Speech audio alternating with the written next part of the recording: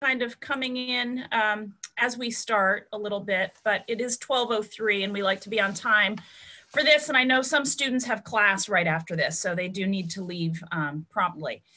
I'm Marissa Brown. I'm the Assistant Director for Programs at the John Nicholas Brown Center for Public Humanities and Cultural Heritage. Thanks for being here today. We're really excited to welcome Jobie Hill. This is the second of our fall lunchtime speaker series called Public Humanities Now, New Voices, New Directions. I actually reached out to Jobie, I think in the spring, and we were going to do a summer talk and got moved to the fall. And so we have now been looking forward to this for, I don't know, maybe 7 months or 6 months or so. So we're really excited to have her. I'm going to introduce Jobie, and then I just wanted to let everyone know who is here today, how we will structure this, given that we're all on Zoom together. After Jobie starts, what you can do is if you have a question as Jobie's speaking, please use your chat box. You don't have to write the entire question that you have, but if you just write a little note in the chat box saying that you have a question, then I will keep track as the questions come in, and I will sort of create a little question queue. I'll chat box back to you, let you know what number you are in the queue, and when you're up, I can unmute you so that you can ask your question on your own. For the chat box, anything you write will only go to a couple of people, me, Jobie, and Sabina Griffin, the center manager, just so you know. So with that, I think we can begin. I'll introduce Jobie, and then she'll share her presentation with us today. Jobie is a licensed preservation architect. She's speaking today about a project that she started in 2012 called Saving Slave Houses. The work on this began in 2011, and her work since then and on this project really focuses on domestic slave buildings. The research that she's doing is interdisciplinary. It examines the architecture of slavery, the influence these dwellings had on the lives of their inhabitants, and the preservation of the history of enslaved people. The primary goal is to ensure that slave houses, irreplaceable pieces of history, are not lost forever.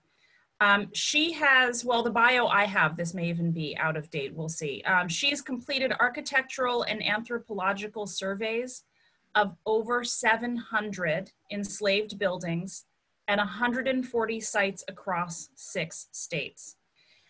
One of the things she's really interested in too is how modern technologies have changed the way that field work is done. And she's interested in, or really feels that field work should include things like hand sketches, field sketches, measured drawings, but also I think things that we in the public humanities also value: oral histories and interviews.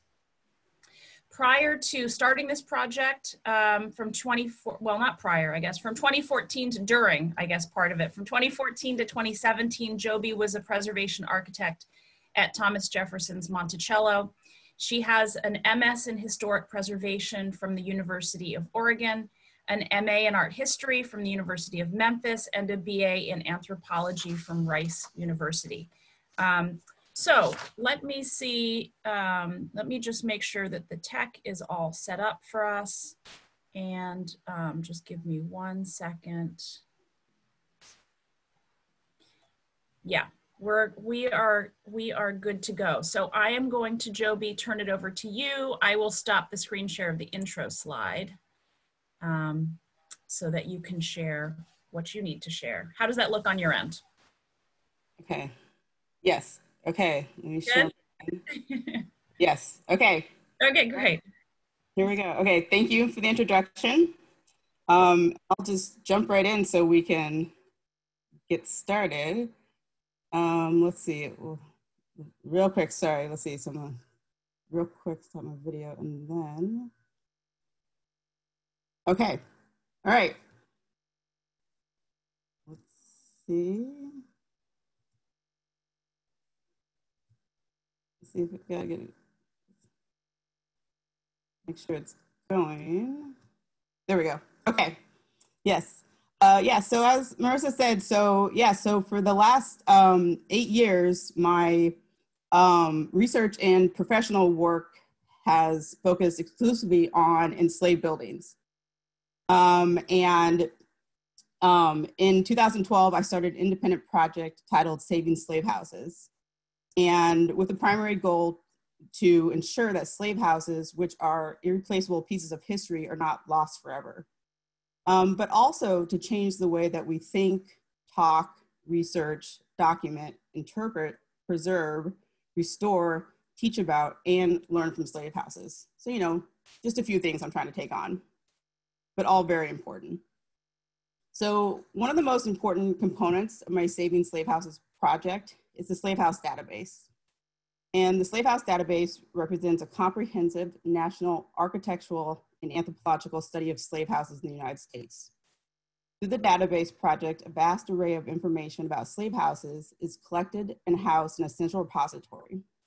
It is designed to be a crosswalk for diverse fields to analyze and interpret slave houses, as well as connect to other resources. The database is a flexible and dynamic tool that has the capacity to yield diversified information about slave houses that can be tailored to the user's desired outcome. It is designed to be a resource for researchers, descendants, museums, organizations, and the public to study and interpret the surviving evidence of slavery, and to serve as a way to preserve and study the important but largely lost slave house. So for my research purposes, a slave house includes all enslaved spaces in which housing was one of the functions. It was very common for enslaved people to work and live in the same building. This is especially true of kitchens and wash houses, because these services were always in high demand. So the Slave House Database has two parts, documentation and interpretation. The documentation is the visual representation of spaces, and the interpretations are descriptions of the spaces from the actual inhabitants who lived and worked there during slavery. The architectural drawings and images of slave houses represent a snapshot in time. In this context, slave houses are considered artifacts, and like all artifacts, they can convey important messages about their makers, occupants, and users. The most direct way of getting at an accurate interpretation of the uses, activities, and feelings associated with historic slave houses is through the accounts left by formerly enslaved people themselves. The narratives recorded from formerly enslaved people breathe life into the two-dimensional drawings and photographs of slave houses. My research involves examining both the historical record and material culture. I've completed over 700 architectural and anthropological surveys of enslaved spaces across the US. In addition to field work, I've conducted extensive research and detailed analyses of materials in the largest collections of documented slave architecture in America. They are the interviews collected by historically Black colleges and universities in the late 1920s, the slave narratives collected in the 1930s, the architectural surveys completed by the Historic American Buildings Survey since 1933, the Virginia Historical Inventory Project in 1937, and the research and documentation carried out by the Architectural Research Department at the Colonial Williamsburg Foundation since 1980. Having seen firsthand hundreds of slave houses, as well as study them from an interdisciplinary perspective, I'm able to offer an exclusive perspective about the structures and inhabitants of slave houses. The Historic American Buildings Survey, or HABS, is a government program established in 1933 for relief employment under the Work Progress Administration, or WPA. HABS was able to employ 1,000 qualified architects and draftsmen to record historically significant buildings of the United States.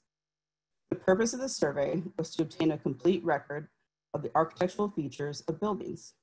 Photographs were intended to supplement the measured drawings and not serve as the only form of documentation.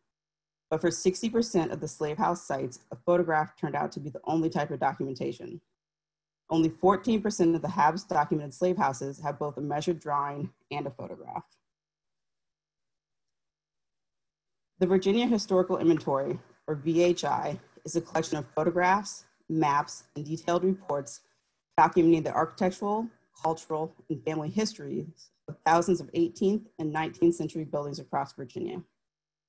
The project was created in 1937 by the Virginia Writers Project, a branch of the WPA.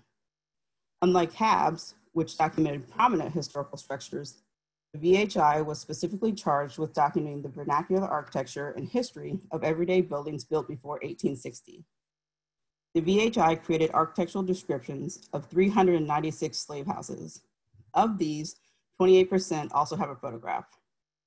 A bonus feature of this project is that during 8 surveys, they also recorded narratives from formerly enslaved people and photographed 2 of the women, as pictured here. Extensive research on slavery has been conducted by the Colonial Williamsburg Foundation, or CWF, over the decades. Since 1980, the Architectural Research Department has been actively conducting architectural surveys and historical research of enslaved spaces as part of the Agricultural Buildings Project, making it one of the largest collections of documented slave houses. The vast knowledge of the architectural historians and the immense level of detail put into the drawings and reports makes the collection at Colonial Williamsburg unparalleled. I was awarded the Fellowship in African and African American History and Culture from Colonial Williamsburg for 4 years in a row. For my fellowships, I worked with the architectural historians to digitize the entire Agricultural Buildings Project collection. I scanned over 5,000 measured drawings, field notes, photographs, and written reports. CWF has surveyed over 700 US sites. Of these, over 200 sites have an enslaved building. The interpretation portion of the database includes descriptions of the slave houses and the activities that took place there from the actual enslaved people living there during slavery. The largest and most widely known collection of narratives is the Federal Writers Slave Narratives Project. The Federal Writers Project, a WPA program, was established in 1935 and was designed to provide jobs for unemployed historians and writers. One of the assignments for the Writers Project was to collect American life histories from people of all backgrounds. One type of narrative that was of great interest to John Lomax, the director of the Writers Project, was the interviews with formerly enslaved people. In 1937, the official Slave Narratives Project was created. At the end of the Slave Narratives Project, more than 2,300 first-person accounts of slavery and 500 black and white photographs of people once enslaved in the US had been collected by the Writers Project from 17 states. Black scholars have always been at the forefront of collecting and telling African American history in the United States, even though their work often goes unrecognized for decades or longer. Without them, some of the greatest scholarly works would have never even come into fruition, such as the Federal Writers Slave Narratives Project. One of the leaders in the systematic collection of oral histories from formerly enslaved people was John B. Cade. By working at Southern University and then Prairie View State College, Cade conducted around 500 interviews in more than 17 states. Just recently, a collection of narratives at Southern University became available online. The original 1929 set of narratives, which was compiled at Southern University, was destroyed, according to a letter from Cade on February 13, 1935. The newly available set of narratives is the 1935 Prairie View State College collection. This collection contains 229 narratives from 17 states. Of these 229 narratives, 121 describe their house during slavery. The primary difference between the two narratives is that the WPA questions tend to invoke responses that describe the building, while the Cade questions tend to get responses that were more emotional. So on the next slide is a series of responses from both of the WPA narratives and the John B. Cade narratives. I'm just gonna have you read them for yourselves. As you're reading them, I want you to notice both how they tried to record the dialect and also just get a sense of what it's like to work with each of the collections.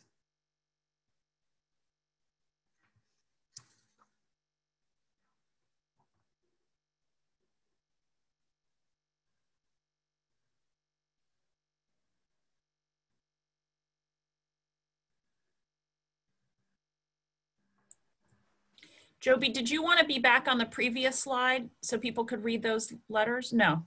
Oh, I see. Got it.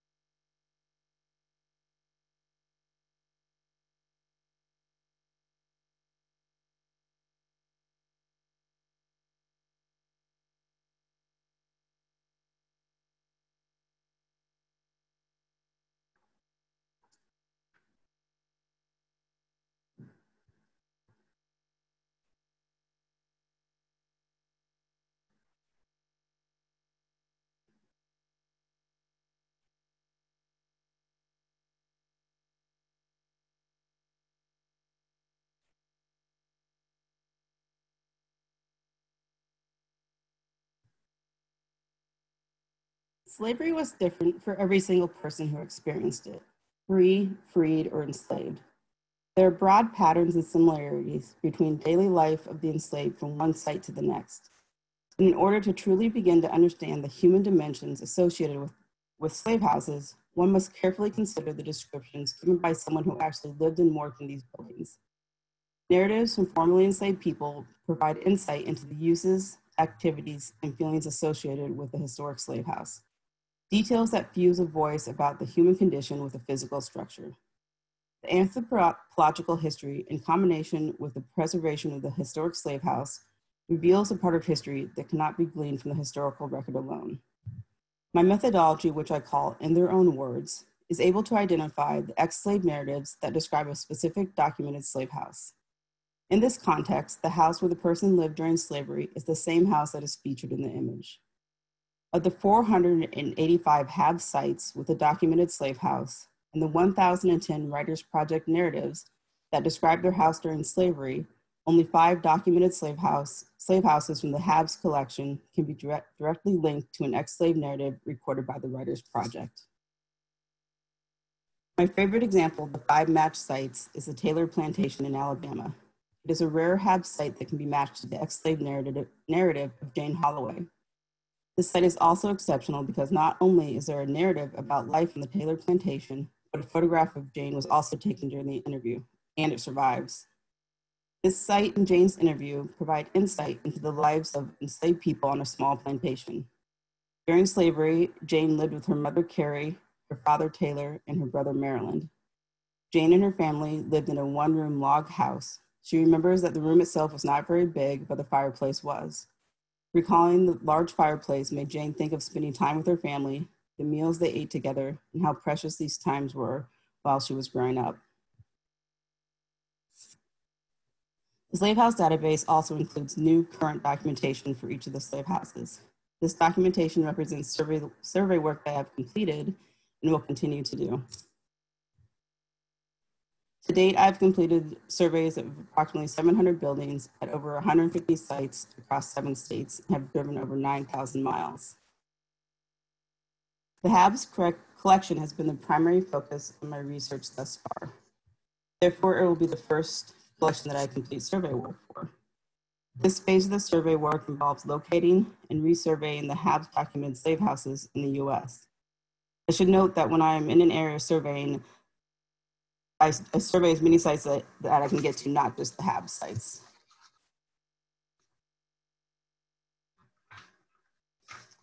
The goals of my survey work are to 1, identify which of the HABs documented slave houses still exist.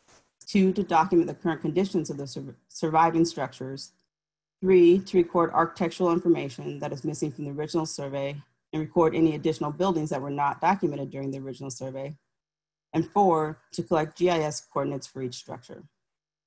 For myself, fieldwork provides a perspective that can only be gained from personally interacting with and experiencing a space.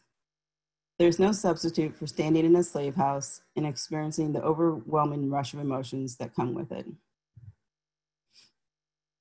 And this slide I like to show because on the top left is the 1971 HABs photograph. On the top right is a photograph taken by the owner before I was able to make it out there, and they said they're getting ready to restore the building. The bottom left is what it looked like when I got out there, and the bottom right is what it looked like when they said they had finished the restoration of the building. So just kind of a note that, you know, people's definition of restoring a building varies. So it's always something to keep in mind, and also shows why it's important to go back and look at these structures over time. And just because they've been documented once doesn't mean that it's done and you should never go back and revisit them to see what happens over time. Having a physical space to experience and interact with is one of the best ways to help people grapple with some of the complexities and harsh conditions that slavery imposed. Unfortunately, many people won't have the opportunity to experience this in person. 66% of the sites I've surveyed are privately owned. 27% of the structures have been demolished, and another 5% have been abandoned. So soon, they too will disappear from the landscape. But with the use of technology and continued determination, the story doesn't have to end here. Today, the most sophisticated documentation method is 3D laser scanning, the process of capturing the exact size and shape of an object as digital information. From this data, countless final products can be created, such as virtual, augmented, or mixed reality experiences, walkthrough videos, 3D models, 3D printed replicas, and measured drawings, just to name a few. Technology can offer access, interaction, and learning opportunities about slave houses by translating field work into virtual experiences that can be utilized by anyone, anywhere. Right now, I am not able to laser scan every site I survey, but I'm working very hard on making it the standard documentation method for slave houses. The laser scanned slave house I'm going to show you today is from Brandon Plantation in Halifax County, Virginia. Brandon has a surviving slave house with an intact subfloor pit, which is rare. Pits are usually only found archaeologically.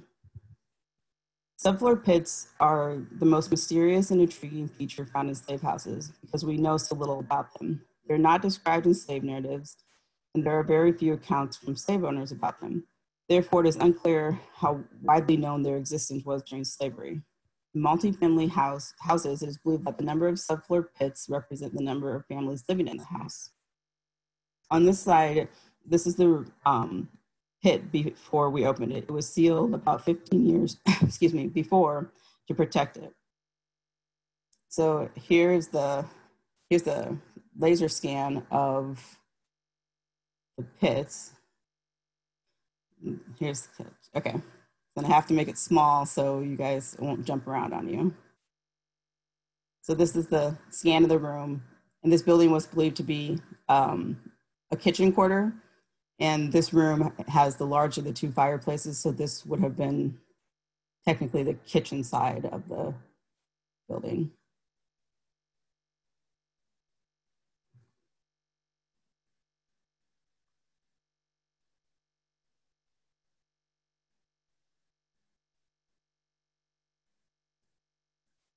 So that's the scan of the room. And then here's the pit being examined by historians and some archaeologists. And then here is the shrink for you again. Here's the scan of the pit itself. And the opening of the pit is 4 feet by 4 feet, and it's a little over 4 feet deep. And what's also interesting about this pit is that because the building itself is raised on piers, half of the pit is underground and the other half is above ground, which is very, very interesting.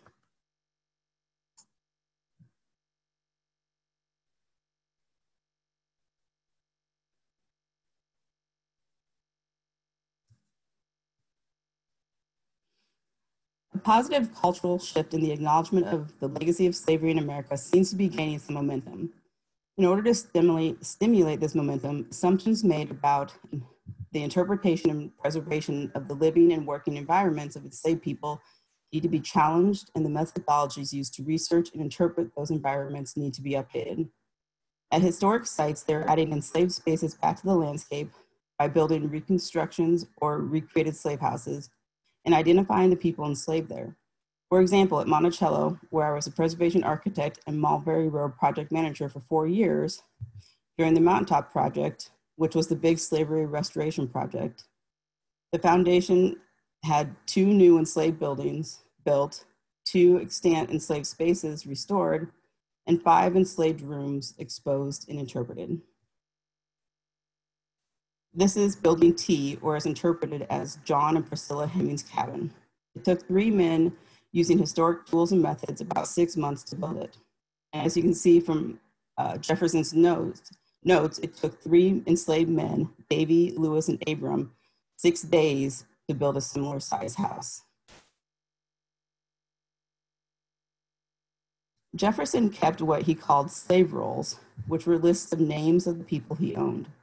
As part of the Slavery at Monticello exhibits and interpretations, all of these rolls and other Jefferson papers were researched to identify the people he enslaved. From 1774 to 1826, a total of 606 men, women, and children lived in bondage on Jefferson's land holdings in 5 counties of Virginia. All of these people are represented here, even if their name is unknown.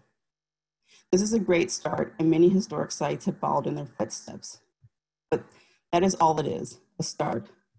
The job is not done, and the stories of these 606 people have not been told. They contributed and suffered way too much to only have their legacy be their name appear on yet another list.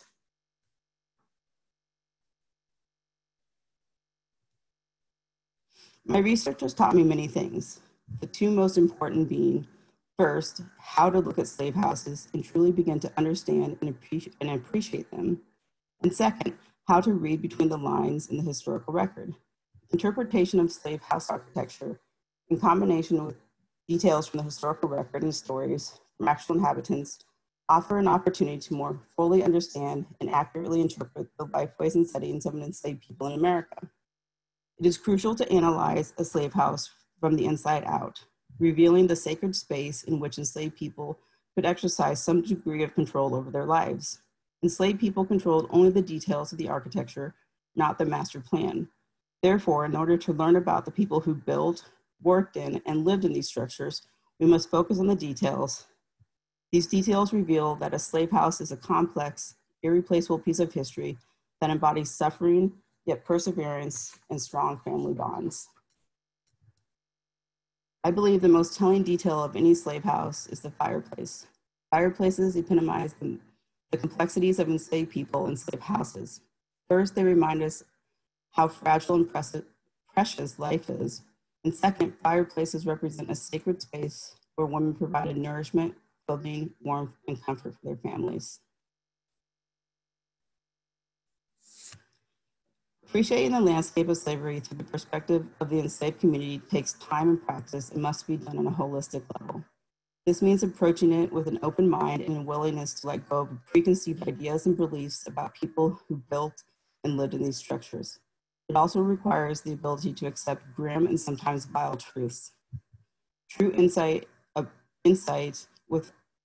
about what life was like for enslaved people can only be gained by examining how and why enslaved people made decisions, and above all, accepting their mechanisms to survive oppression. For example, history's definition of a slave owner is a person who owned or enslaved another human being. But to an enslaved person, a slave owner was also a slave breeder and trader. If a slave owner at any time forced an enslaved person to reproduce, or if a slave owner profited from an enslaved female having a child, then he was a slave breeder. And if a slave owner at any time sold or bought an enslaved person, then he was a slave trader. You didn't have to be breeding or trading enslaved people by the hundreds to bear this title.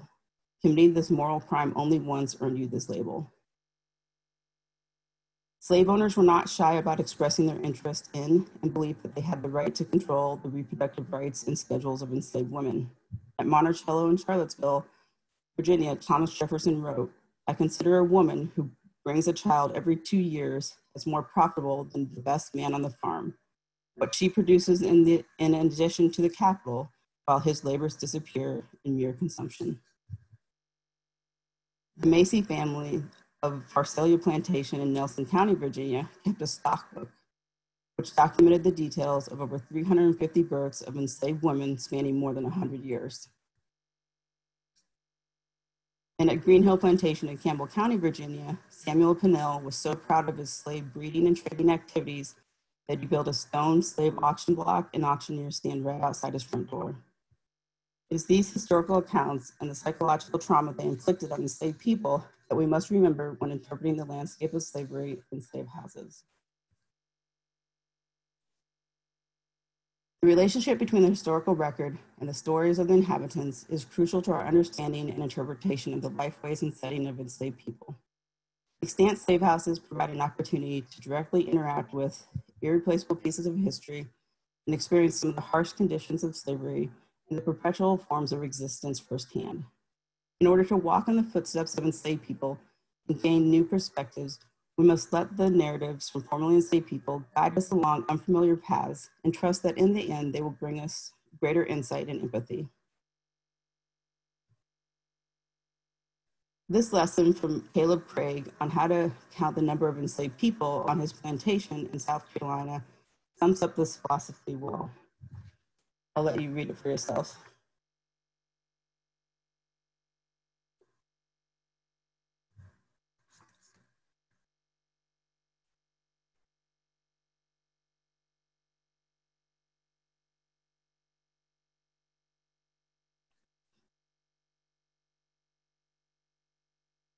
So I'm guessing that your first thought is that there's no way this equals 100.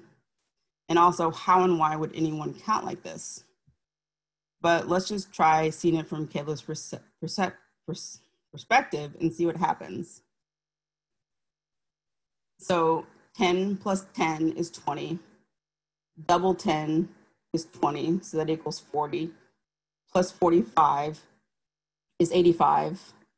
Plus 15 does equal 100, just like Caleb said.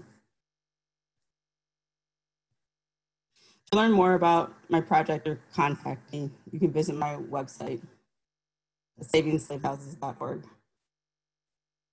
And thank you, that's it.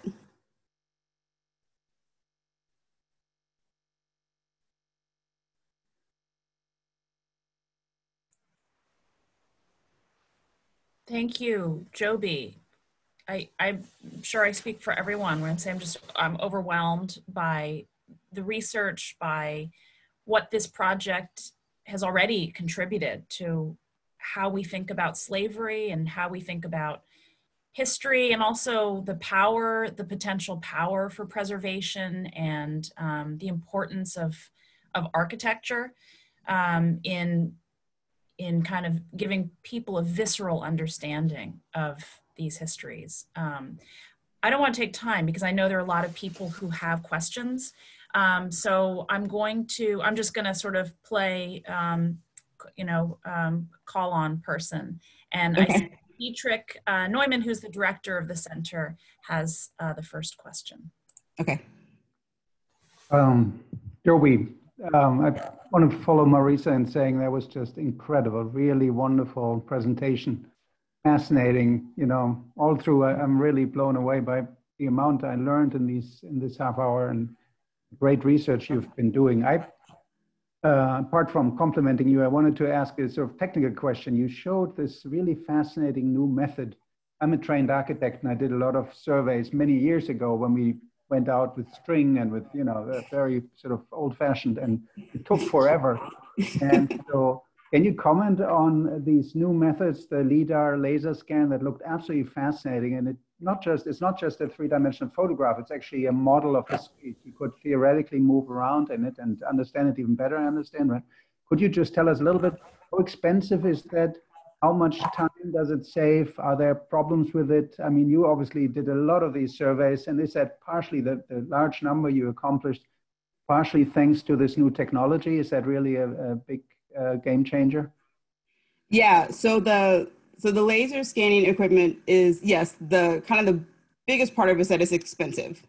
And it does take, like any technology, it does take training to learn how to use it. And then the second part of it is that in the field, it's not that it takes really any more time. Once you know how to do it, it's just setting up the equipment and then letting it run. So in the field, it's not that it really takes more time when you have the people there to do it and get it done. Then after scanning it, there's the post-processing time, but that also depends on what do you want to do with it after, you're out in the field. Do you want to make movies? Do you want to, make model? It depends on what you want to do with it afterwards, how much time you kind of spend doing that. And again, who's working on it. But, it is much faster than having to do a full scaled measure drawing in the field, because that takes weeks. That can take, weeks to do and things like that. So, but yeah, I mean, one of the reasons I'm able to get as much done quickly is because of technology. Otherwise I wouldn't be able to do survey work by myself and gather as much information as I do without technology. So it's made a huge difference.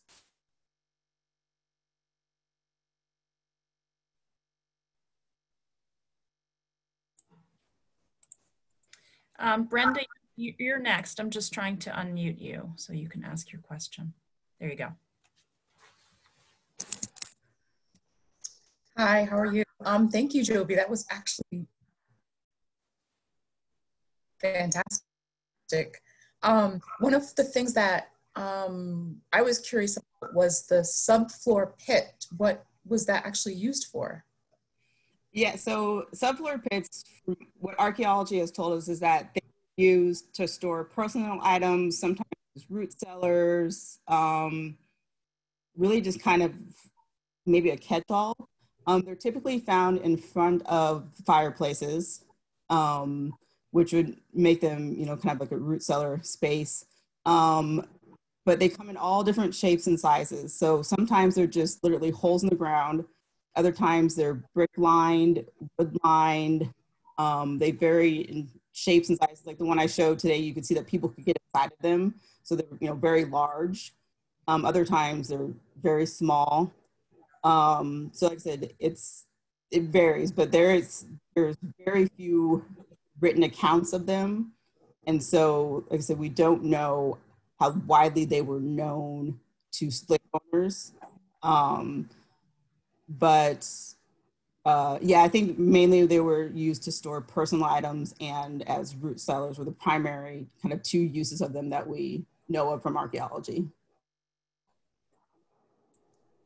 All right, thank you. And I actually have one more question. You had mentioned that there were 396 structures. Are there still 396 intact as of today? So 396, that number is from the Virginia Historical Inventory Project. And that was done in 1937. And that's how many they recorded in 1937. So of those, I don't know exactly how many of those still exist. I'm working on just to figure out how many of those still survive. Okay, thank you. Yep. Rebecca? I'm very upset that these buildings are privately owned and people are doing whatever they want to them and essentially rebuilding them and living in them or whatever. And I'm wondering why they can't be designated as National Historic Sites and protected the way many buildings are here in Providence. Is that something that we could advocate for? Yes, and actually so the fastest way a building dies is when they're not being used. So in order for a building to survive, it needs to be used. I don't always love the way that some of these buildings are being used. Like I don't like to see a slave house being used as like a restroom. And that happens on public sites quite often, that they are turned into restrooms. On private property, sometimes a lot of times they're used for storage spaces or things like that. So I don't always love how a building's being used, but I do say that, if a building's not being used, then soon it will disappear from the landscape. So it's better that it's being used for something than not being used at all. But yes, I would like to see there be some type of program set up, at the local level, state level, national level, of having programs and funding for these structures like there are for the main house, because a building,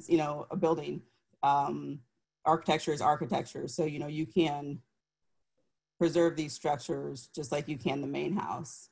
And so I would like to see programs set up to provide funding so private property owners can protect them and maintain them just like they do their main houses.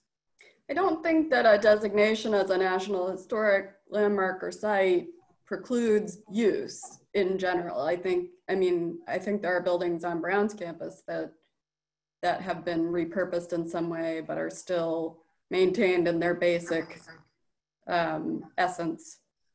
So that's what I would want. But it's really good to learn about this. So thank you. Mm-hmm.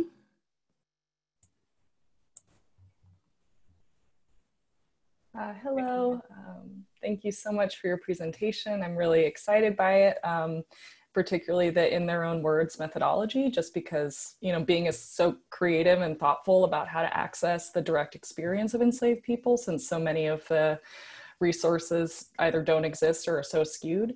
And I was wondering if, as part of that methodology, you've ever worked with descendants of enslaved people that you know lived in these houses, in these homes, or you know, are of those that were interviewed by John Cade or the WPA, or just any work with descendants you've done. I'm curious about.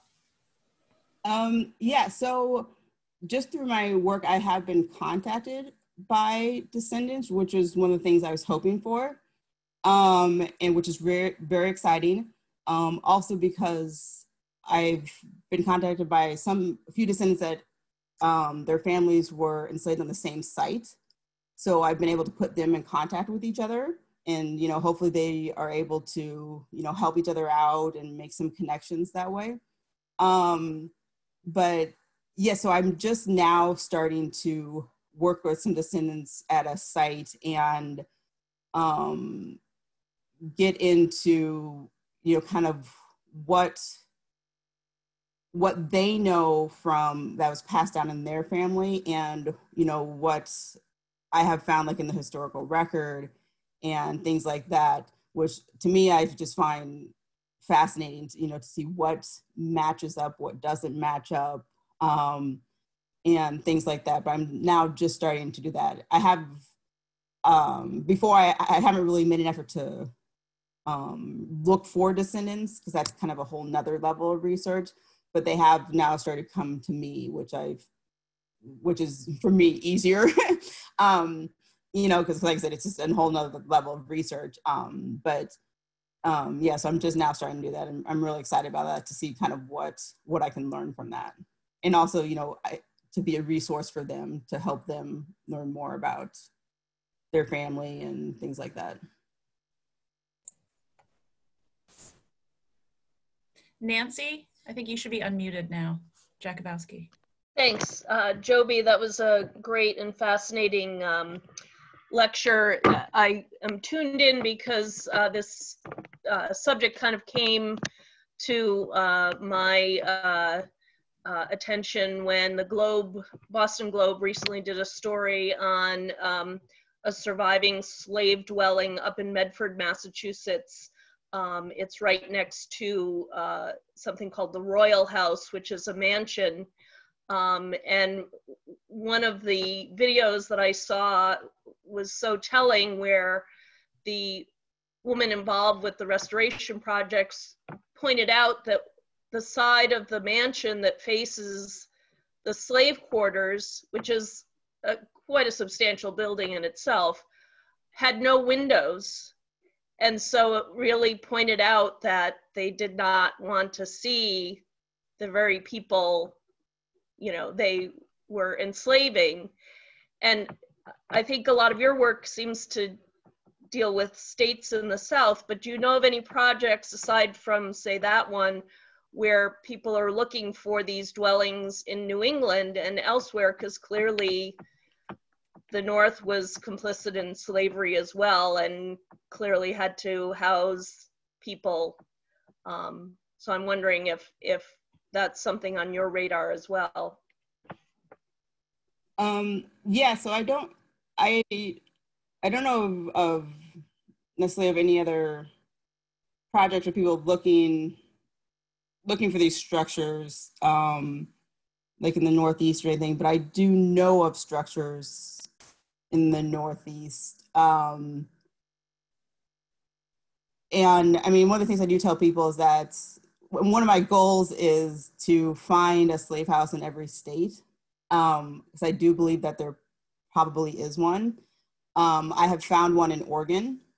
So, you know, if I can find one in Oregon, I'm pretty confident I can find one in every state, because slavery was anywhere people were at the time. They took enslaved people with them as they traveled, and wherever they, slave owners went, they took enslaved people with them, and so they needed some place to house them.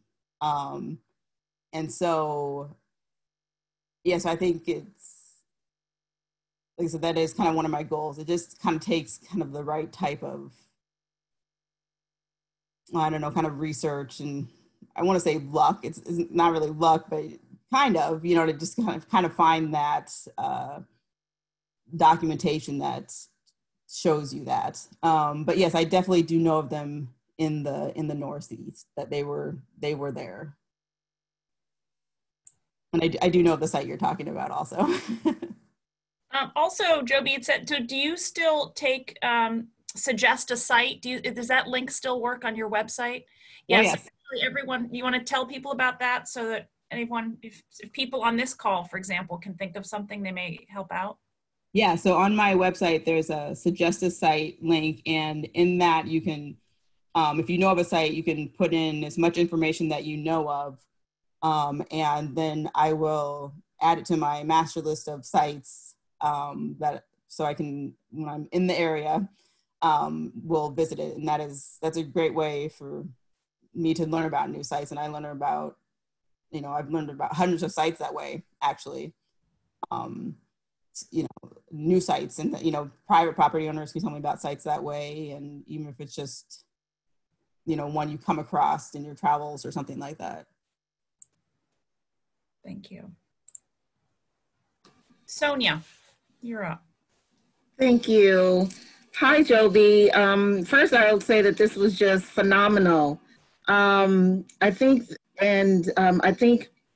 one of the pieces that just really stood out to me was how the narrative was changed, I think, between WPA, because I've studied WPA before in my own research, and then with John Cades, and how those two pieces of information that tried to describe the same scene were starkly different.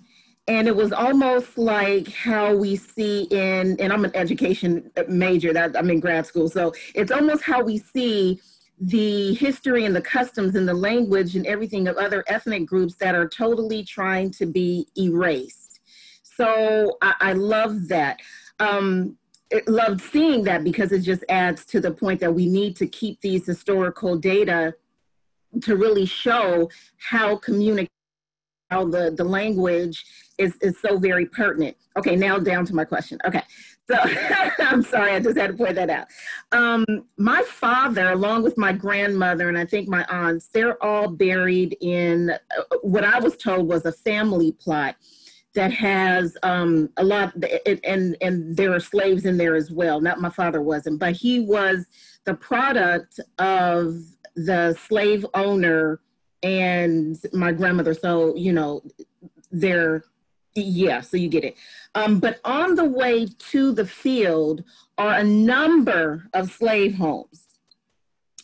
And it's about 5 or 6 of them on the way to the field. So I just wanted to know if in the future, are you going to do anything with Louisiana? Because there's a rich history of, French colonialism, along with the Native American people and African people all mixed up into one. And I'm a product of that, called Creole. So will you be doing any work in those lands? Because it's very rich. Not to say that any other part isn't, but will you be doing any work in Louisiana?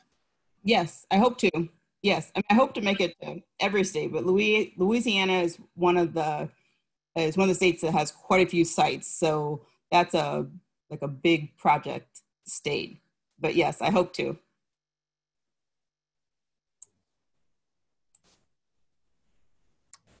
Ray, I think you should be able to ask your question. Yes, hello. I've got a puppy here. So I wanted to second what Dietrich said about the scanning. I think is really interesting. My interest is really in public programming and technology and how that can sort of help. So I was wondering if you could speak more about just like the public face of the program and the augmented reality and mixed reality I saw people using, I think is a really interesting way to sort of create that sort of intimate space, even from afar. So if you could talk more about that. Yeah. So the scanning I've done so far is, so that one of the companies that makes the equipment is called Trimble. Mm-hmm. And so I've worked with the company to scan some sites. And in doing that, it gave them opportunity to test out some of their equipment, and I got some things scanned. And I just, yeah, I think it's really important to do that because, like you said, like it really allows anyone to participate in this type of work. Because one, I know that what I'm doing, the chances of someone going back and following my footsteps is very slim, or probably not going to happen for a lot of reasons. Like it's taken a lot of time to do, and some of these buildings just won't be there, you know, for someone to go back to visit again. But also visiting these spaces is a lot different than just looking at them in a photograph, which is why I do this. You know what I mean? I as soon as I figured that out, you know, it was life-changing for me, and I learned so much more being in this space than I did just seeing a photograph. And so I think it's important for people to also be able to experience that. And because of technology, we can do that. And I know we can. You know, people, you're doing it all the time anywhere else. You know, that's why people love like video games that put you in that experience. And so I just think it's really important, like, just to, you know, we can just bring it over into history, you know what I mean? And this be, you know, use those same type of technologies in teaching history. And so people can really start to understand some of the things that I'm getting, you know, out in the field. And so,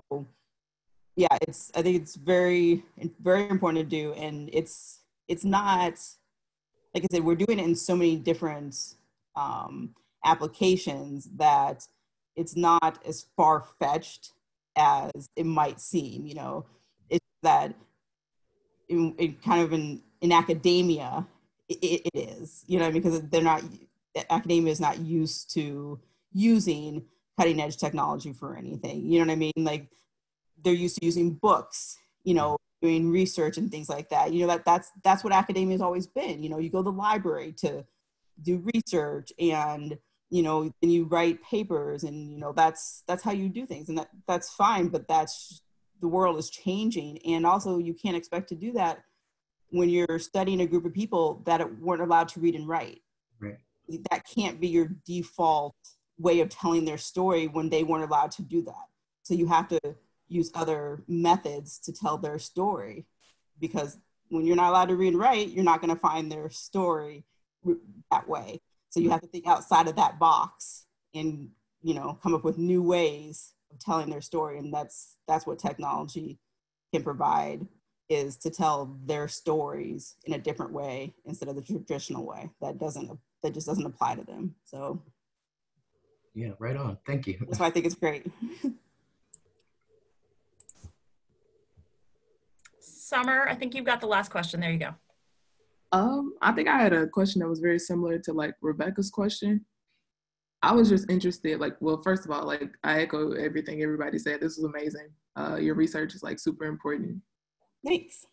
I have a question about like the politics of it. So like you mentioned that a lot of these sites were privately owned. So my question was like, when you go and visit those sites, like I imagine they give you like a tour and that kind of thing.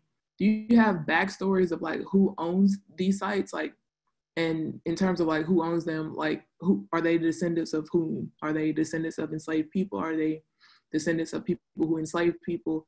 And if so, like how do they view those dwellings? Like what's their relationship with them? Yeah, so it varies. But before I go to any site, I write the property owners a letter and, you know, ask permission to come to the site, which is important, especially like if you're in the South somewhere, because you never know who the property owner is, or, you know, how they might react. But it gives them a chance, to check me out and, figure out, why am I coming to the site? Why do I want to see these buildings? Because it is unusual, because usually people that want to come to their site, and because they know they own a historic property, the people want to see the main house, but that's not what I'm asking to come see. And so, so it gives them an opportunity to feel comfortable with me coming, and then they can either say yes or no.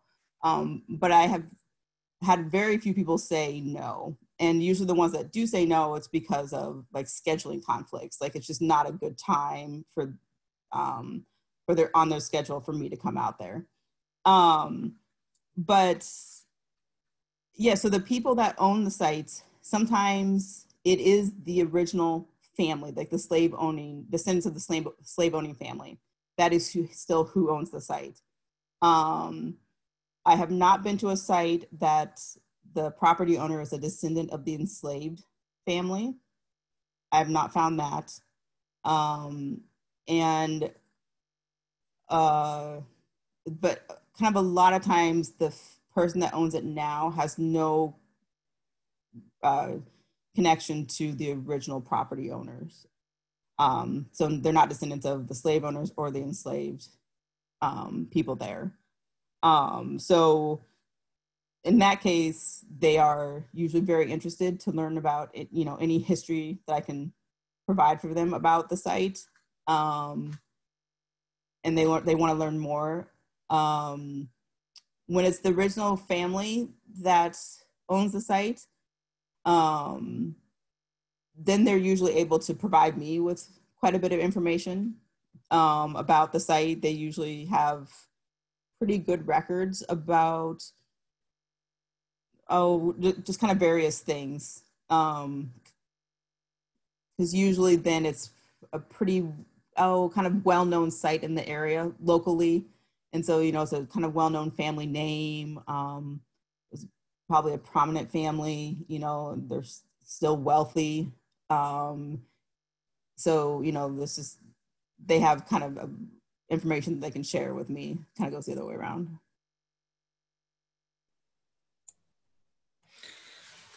So Jobie, what's your wish for what in your kind of hopes and dreams, what happens with the database when you are finished one day, or maybe this is, never a finished project, but what's your hope for the impact that this is going to have and what might happen next? Well, I hope that it's never finished, that I hope that it becomes a resource for people. And I say that it's never finished because I want it to be like the go-to place for information, that it really is a central repository, that, survey work and continues, and that, everywhere, and, kind of like in each state, there are standards that are set up, and each state in different, universities and things like that are each kind of doing their own survey work to see what they have. And this is the place where that information can go, and it's publicly available so everyone can utilize it. So then you can go to this database and learn about these structures, in every state, and be able to compare them and study them. So when places, historic sites, for example, are doing reconstruction or things in some type of interpretation, then they can be looking at structures that are appropriate for where they are, and don't have to keep looking to the same like 3 presidential sites that they have to right now that aren't appropriate,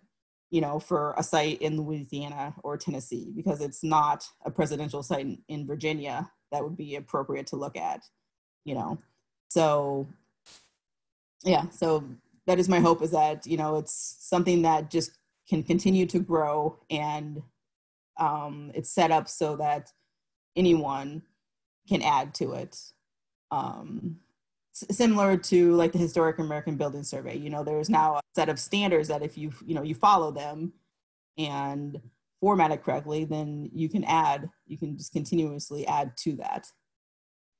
Do you see any value in linking these together in some sort of a national register nomination or national historic landmark? Like there are some national register sites that will, you know, collect 5 or 6 different locations. Do you see any value for this in doing something like that? For some of the sites that I've surveyed? Or even all of them or many of them, depending. I mean, I guess the property owners would have to be on board. And maybe not, you know, I don't know what percentage would be, but do you think that would be of any value or not really much value?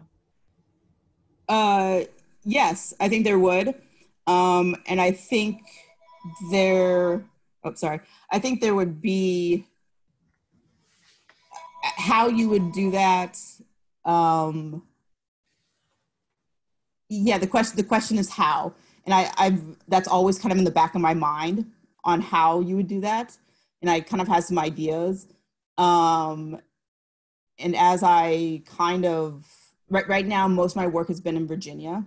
And as I kind of move to other states, I kind of developed that more, but I do think there is definitely a value in that. I just, like I said, I think it's kind of how do you do that so that would make sense, and not just do it just to do it. I would say just the mere fact that it's a slave house is of enough value, but I know that's not a good enough argument, you know, to a lot of people. So it has to be more than just that. But I definitely do think there's a value to it, and I do think there are some really good ways of framing that argument. Well, thank you.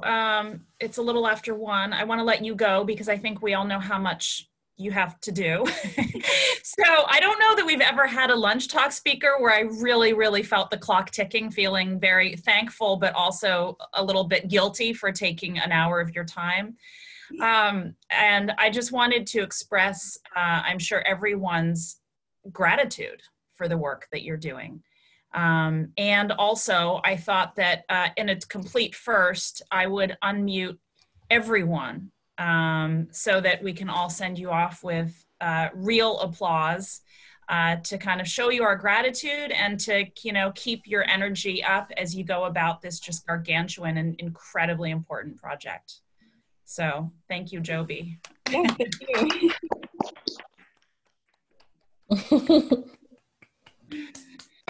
Thank you so much. I'll give her a woohoo too. Woohoo, yeah. Thank you. All right, thanks, Jobie.